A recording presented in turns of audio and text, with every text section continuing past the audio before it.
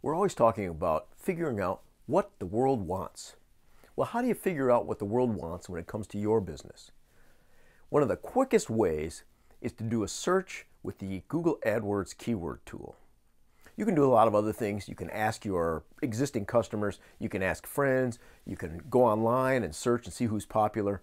But once you figure out where you want to operate, what your niche is, if you're going to sell green widgets or whatever it might be, go in, you can get a free account on Google, go into AdWords, use their keyword tool, and there's a place where you can type in all the ideas you have, and then what AdWords will do is it'll return you a whole list of ideas related to that, and you can sort through that list to figure out what really applies to your business and what doesn't.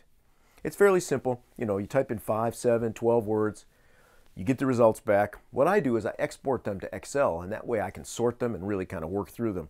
And I try to figure out what words make the most sense. What are people really going to type in, given all these words that Google gave me? And I do that process again and again. I go through the list, I winnow it down, I get rid of everything that doesn't apply, I highlight everything that does apply, search again, search again, search again, and come up with a few keywords.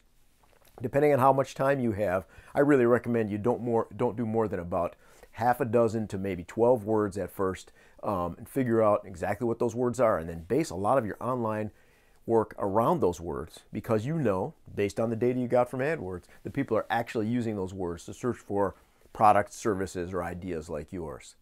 If you want more info, I encourage you to pick up our book, SEO and Beyond, How to Rocket Your Website to Page 1 of Google. But listen, you don't have to do that. There's so much explanation out there on the internet. It's not rocket science. The key, though, is if you do it over and over again, as we do in our business, we've gotten pretty good at it and we know some tricks of the trade. But it doesn't mean you can't do it. You can rocket yourself forward by making sure, as we've said before, that you know what you do very, very well, and then use this process to figure out what the world wants, put them together, and I guarantee you'll find that's where the magic happens.